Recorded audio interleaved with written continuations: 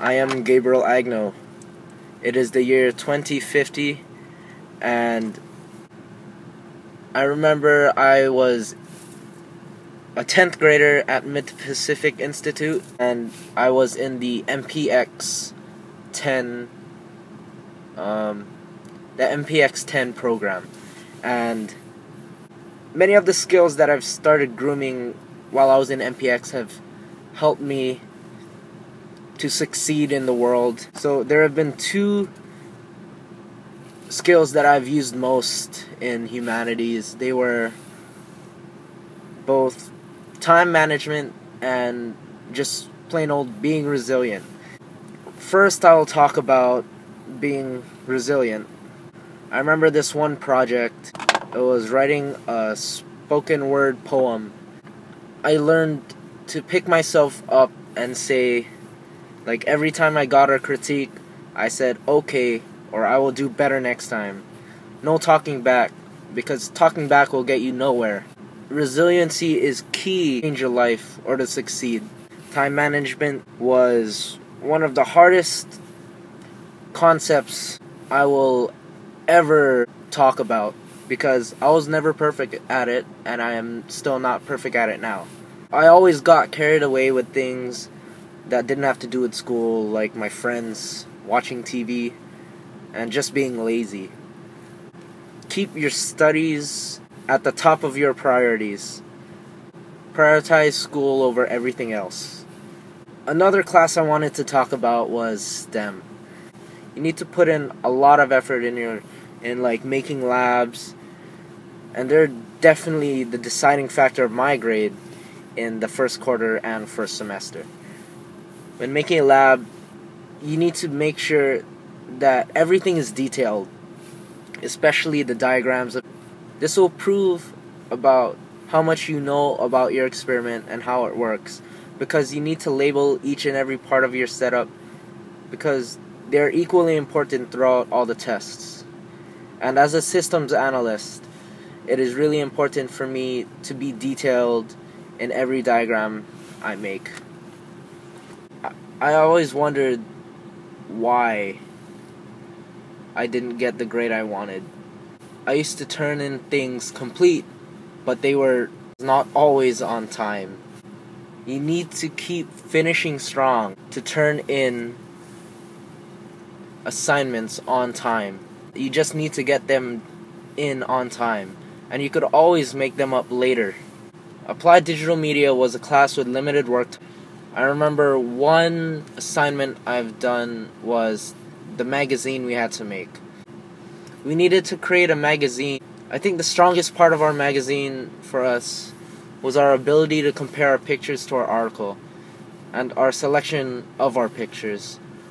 Keep on creating things that complement each other and making them aesthetically pleasing, because pictures that complement an article, those are one of the things that make a magazine a magazine. When you think of photographs, they're worth a million words. When selecting a photograph, you need to take into consideration if the photo will be easy to understand when compared to what it's supposed to be showing. For the audience to figure out what your message is to the readers, you also need to have good word choice, and it has to be a detailed article. When you do that, the reader might want to read more, and I'm sure your message will get across to them.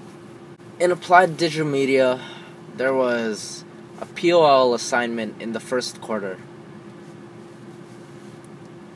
It was to make cyanotypes for a chemistry and conflict project.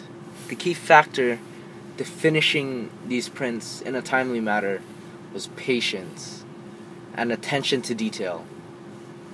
I didn't have that patience or that much attention to detail. When we're printing the cyanotypes, you cannot get overwhelmed or frustrated if it takes too long. Not just for printing them, but just with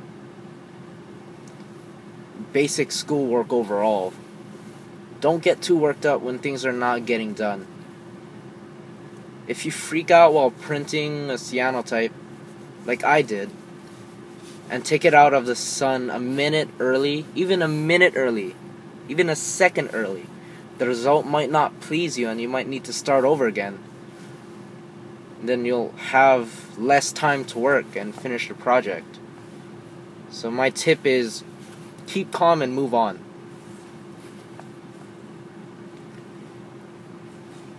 And also, as a high school student, this is just a tip on the side. As a high school student, there's so much stress that eventually builds up over time.